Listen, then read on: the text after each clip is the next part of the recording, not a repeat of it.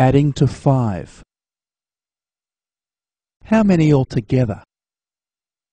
1, 2, 3. Let's write 3 down. And 1, 2. Let's write 2 down.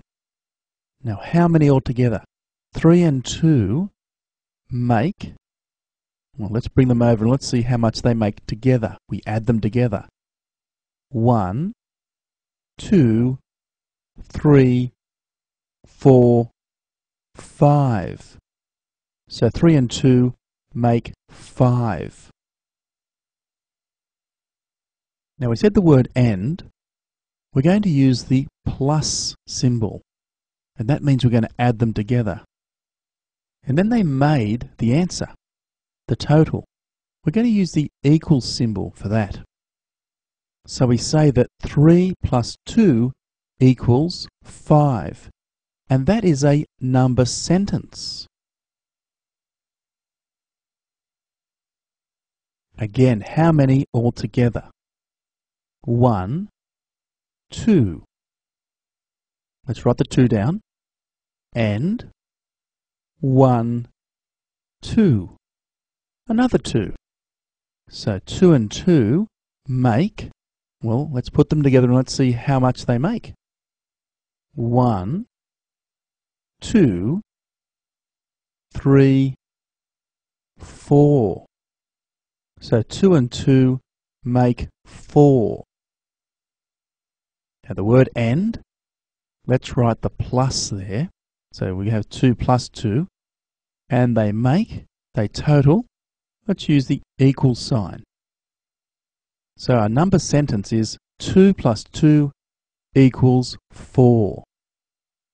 We're adding numbers together. Fantastic. Not too hard, is it? How many altogether?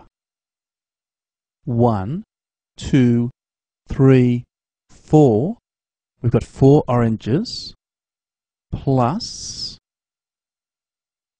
1 orange equals, well, let's put the 4 down and the 1. How much altogether once we add them together? 1, 2, 3, 4, 5. We get 5 as our answer. So our number sentence, 4 plus 1 equals 5. Terrific. Complete the number sentence. We've got 1 plus 2 equals something. There's something we need to fill in. Now you might know the answer, but if you don't, that's okay.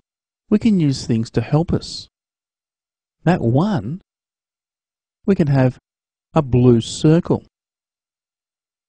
For 2, we've got to have 2 circles. 1, 2. 2 green circles this time. And we want to put them together. We want to add them. So let's have the blue circle and the 2 green circles. Let's see how many we have all together. 1, 2, 3. So 3